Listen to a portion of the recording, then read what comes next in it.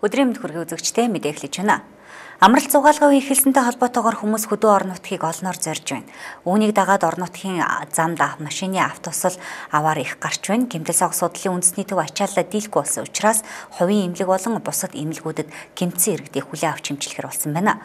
Хөдөө орон нутгийн замд жолооч нар анхаарал болгоомжтой явахыг сэрэмжлүүлж байна.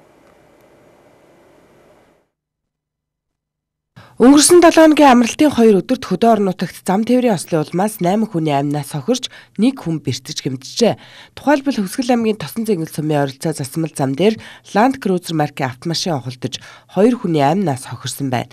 Мөн Дундгой аймгийн Дэлгэр цогц сумын нутаг 90 овоо гэх газарт засмал замд Прус машин хохолдож 3 хүн амиа алдсан гэд эмгэнэлт хэрэгүүд араараасаа гарч хүний амнаас эрүүл мэнд тохирсоор байна. За осол аваараас үүдэлтэйгээр гэмтэл согог судлалын үндэсний төв ачааллаа даахгүй төрчээ. Гэмтэл согог судлалын үндэсний төв эмнэлэг ердөө 450 ортой.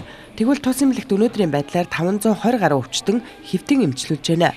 Тиймээс гэмтлийн эмнэлгийн ачааллыг бууруулах зорилгоор эрүүл мэндийн сайдын тушаалаар 3 хувийн эмнэлэг болон Цагийн төв эмнэлэгт харьяаллын дагуу өвчтнүүдийг хүлээн авч эмнэлгийн тусламж үйлчилгээг цаг алдалгүй үзүүлэхээр болсон байна. Тодруулах юм бол Сонгон найрхан дүүргийн өвчтнүүдийг Мөнгөн гүүр хувийн эмнэлэгт болон Монгол Hyundai эмнэлэгт хүлээн авах бол Хан уул дүүргийн иргэдийг Гранд Мед эмнэлэгт, Баянзүрх дүүргийн иргэдийг Цэргийн төв госпитальд энэ сарын 5-наас эхлэн хүлээн авах юм байна. Юм болгонд заавал цааталтай нэг юм байдаг учраас хамгаалалтын бүс байдаг юм уу, хүүхдийн зориултын сандал өгс болоод хүүхэд яг 2 машин мөргөлдөд юм уу, машин өнгөрж ойч жонголтоход хамгийн их шидэгдэж जैन, хаалгаар нь гараад явж जैन тийм ээ. Тэрнтэй холбоотой. Дараагийн нэг шалтгаан нь одоо нөгөө өрн 7 цаг гэж сая хүүхдийн сургуулийн амралт, цэцэрлэгийн амралттай холбоотойгоор нөгөө хараа хяналт. За энэний ардталт бас нэг юм хэлэхэд хараа хяналт байгаа мөртлөө за хараа хяналт ах ихчдүүд нь харуулдаг ч юм аав ээж нь ажилдаа явахаас ч яах вэ тийм үү. Тэгтэл зориултын сайхан тоглоомын талбай тэр сөөхнүүд юм уу гэр хороолол ихэд тэр хороонууд юм уу нэг жахан илс нэг ашигтай зөөлхөөнд нэг айтайхан юм тоглоомын талбай байгуулад өгчүүл бас хүүхдүүд гараж дээрээс оож тэр өндөр гараж хашаан дээрээс оочч байдаг юм тийм үү. Ийм байдлууд чинь бол хүүхдийн гэмтэл багасаа явчих. Дараагийн нэг шалтгаан төлөнхий байгаа тийм үү. Халуун тогоотой холбоотой түлэгдэлт маш их байгаа. За тэр нь бол тусдаа тасаг юм. Манай засгийн хувьд өнөөдөр бол 48 хүүхэдтэй байна. Үндсэн тасгийн маань ачаал орны маань багтаамж бол 35 ор шүү дээ. Тархины 13 хүүхэд байна. Ясны хугаралтай, мөчтийн хугаралтай, маргааштай хагалгаанд орохоор гэхэд 13 хүүхэд бэлтээд байж байна. Тэгээд одоо бид нэр хідүүлээ вүлээ.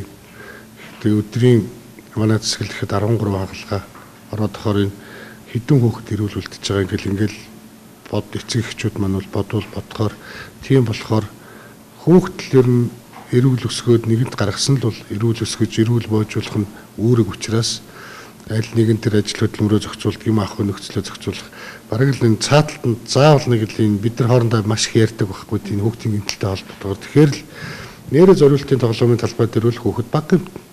За бүр байг гэхэд эцэг их маань өөрөөсөө хараад нэг нь ажиллаа хийгээд нэг нь ажиллаа хийхгүй хүүхдээ хардаг ч юм уу. Эсвэл тэр автозамын одоо хот хооронд дайл зугаалга янз бүрийн юмар явахад тэр зориултын суудал хамгаалтын бүс янз бүрийн юмаа хэрэглээ явбал за тэр могоо зогоод гэхтэл одоо уулын мод руу сая бол Архангай хотонтоос Төв аймгийн Баян цогтоос нөгөөх нь Булганаас ирсэн. Бага насны хүүхдүүд. Тэгээ голдуу гар дээр 2 нь гар, 1 нь хөл. Тэгээд тоглолт явж байсан 6 настай хүүхэд могоон дээр гიშгээ татгуулсан байгаа. Нөгөө 2 жоохон нь бол нөгөө одоо мөрөлцөд явж байгаа юмтыг сонирхдаг юм уу? Бариад гарлуугаа хатгуулсан. Нэг маань бол нэг хүүхэд нь бол одоо сэхэнд бас нэлээд хүнд байгаа шүү дээ. Нөгөө 2 нь бол харьцангуй гайгүй болоод эмчилгээний үр дүн гарч ирнэ нааштай байгаа. Гэмтсэн иргэдийг хувийн эмнэлэг болон Цэргийн төв эмнэлэгт хэвтэн эмчлүүлснээр гэмтлийн эмнэлгийн ачаалал борч үйлчлүүлэгчдэд үзүүлэх тусламж үйлчилгээ улам сайжирна гэж үзэж байгаамаа. Улсын баяр наадам болоход хэдхэн хоног үлдээд байна. Үндэснийх баяр наадмын өдрүүдэд бүх нийтийн амралтын өдрүүд тохиодгоо. Наадмын өдрүүдэд хилийн бомбууд ч мөн амардаг уламжлалтай 2 хөрштөө залгадаг хилийн бомбууд хэрхэн ямар хуваараар амарх болсон мэдээллийг одоо хүргье.